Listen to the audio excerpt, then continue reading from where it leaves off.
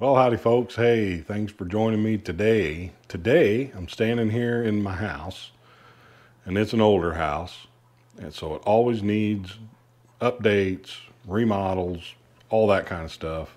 And there's one area of our house we haven't touched since we've lived here, and it's something my wife wants to fix up. So since she wants to fix it up, we're going to fix it up. What I have behind me is our old coat closet. And we haven't done anything in this closet except we did stain the wood floor in there one time. Other than that, we really haven't done a whole lot. So we want to do some things to this closet. As you can see, it's still got the old original wallpaper on the wall. Everything just looks the same. You'll see there's a hole in the sheetrock up here. It's because I had to pull some new wires for our new heating system last year. And down at the bottom, there's a hole down there because I had to pull the wires for the heating system, and I've got cables that go into the office on the other side of this wall. And so that gave me access to there.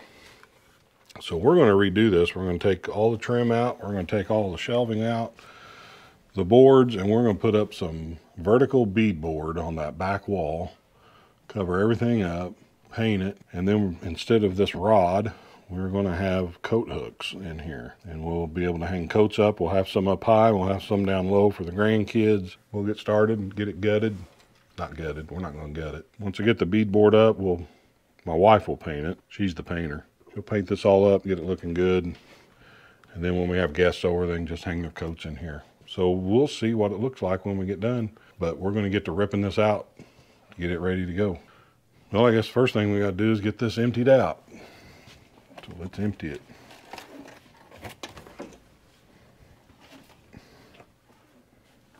Empty bubble. Hawaiian. No, tell them what's up there. Oh, those are vacuum bags for Rosie. Inflatable swim armbands. I don't even know what's in here. I don't know whose hat that is, but it won't fit me. No air freshener. I think that was here when we moved in '99.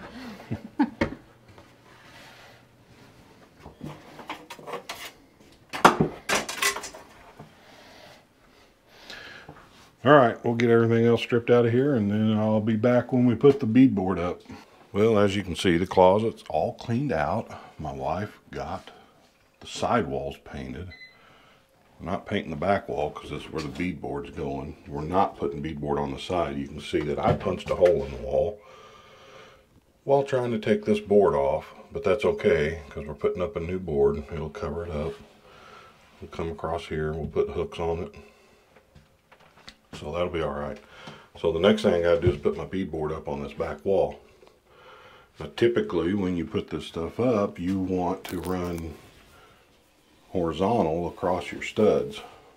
But to make sure we have enough, we're gonna run them vertical up and down. So when you put them on, you're not gonna have anything to nail into except sheetrock, which will be fine in this case because we'll have piece of trim at the top, but we also have a top plate to nail to up there. We'll go ahead and use brad nails in the side. I just got 1.25 inch brad nails put in there to fasten it, and then we have the bottom plate that we'll be able to attach to, and there'll be base trim down there. In the middle we'll have the board going across here that will be attached to the studs. So it'll hold up there just fine. Before I get started, I want to locate my studs because when I put this board up, I want to be able to find them to be able to attach that board to. And even though I have a stud finder, by the time I get another 5/16 board on this 1/2 inch rock, the stud finder might have a little more difficult time going through. So I'm just going to mark those. What we're using is this bead board. It's called Evertrue Edge V-Groove. Some of this has already been painted because we use some in the basement, but it's just a tongue and groove, 5/16 thick, pine, cheap, real lightweight, nothing big. Got it at Home Depot. Now there are advantages and disadvantages to how you run this, and there's pros and cons for either way. We're going vertical so that we make sure and have enough material.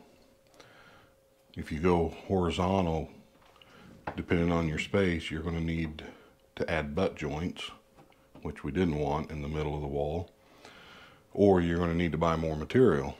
So one of the things, if you're running vertical, you need to pay attention to is the width of the closet or the wall. Our wall from here to here is 36 inches.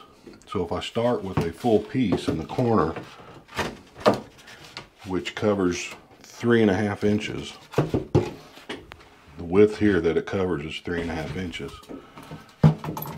I'm going to have about a 3/8 piece on the other end that I'm going to have to try to fit in over this tongue, and it's going to be difficult, if not impossible, to get in there. So I may rip 1.5 inches off of this side.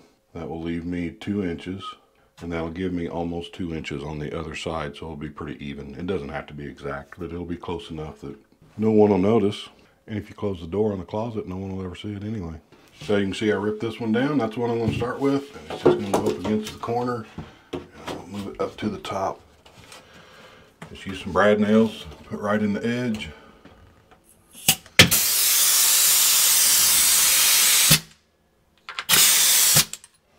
And jam right off the bat.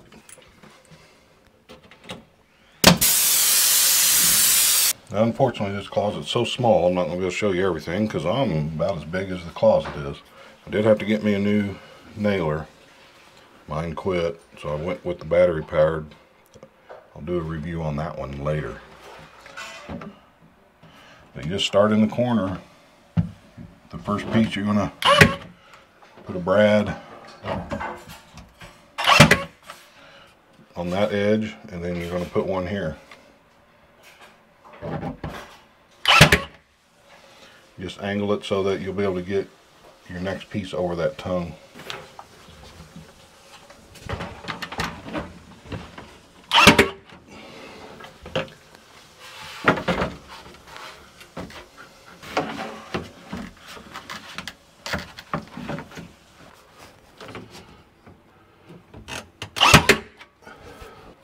So each piece from here on out, you're only going to put it on the tongue side. You don't need a nail over here because that tongue holds it in.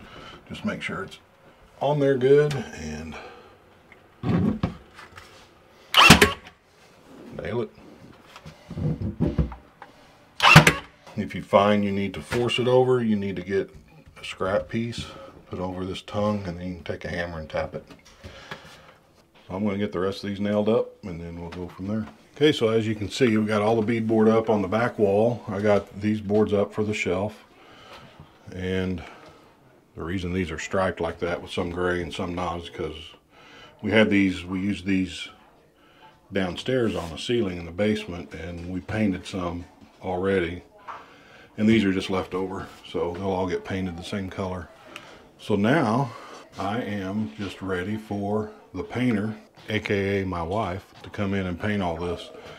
So when I started over here, I put this piece up against the wall, which is fine, but when I got over to this side, the walls are a little bit out, so this piece was a little narrower at the top than it was at the bottom. So I had to mark a line at an angle on there and cut that.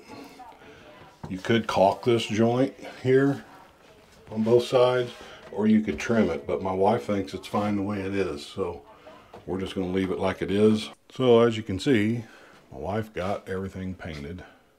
I got these boards up earlier, and then we also put a board here because we're going to have a couple of hooks here for the little kids.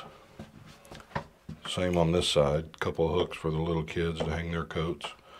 I got one more piece of base to cut, waiting on the paint to dry, and we're going to put a bench in here as well. So while I'm waiting there for everything to get done, I'm going to put these hooks up. And if you're doing something like this, we're doing 5 hooks. So obviously the best place to start is going to be in the middle so you can get them all even. So I'm going to get these up, and we're going to have one in the middle there, one there, one there. Okay, so we're here at the closet reveal now. So come on over here, honey bunny. You're done? Yep. All right, are you ready for this? I think so. Oh, you want to see it too, Sonny? You want to see? All right, here we go. Are you ready? There it is. Oh my goodness! Wow, you did that? Mm-hmm. Oh my goodness. Like it? I love it. Yep. We didn't spend much money either. No. But wow, I love all the hooks. That's going to be awesome for the big family Yep. and all the get-togethers. So what do you think? Was it worth it? It was worth it. All right. I love the shelf. You put a shelf in there? 2 shelves? Oh my goodness.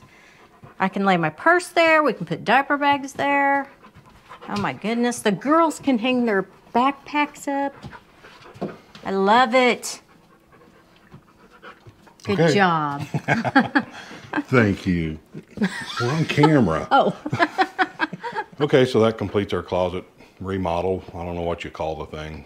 Just a closet makeover, or I heard someone call it a California closet. I don't want a California closet here in Missouri. But anyway, hopefully that might have gave you some inspiration. This was my wife's idea. It's all hers. She just threw me into it to do the work. So, but we got it done, and I hope it helps you. And if you see something you like or want to comment on it, let me know.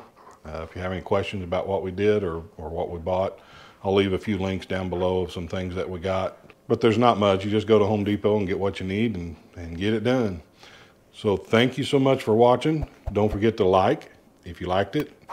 Don't forget to like if you didn't like it.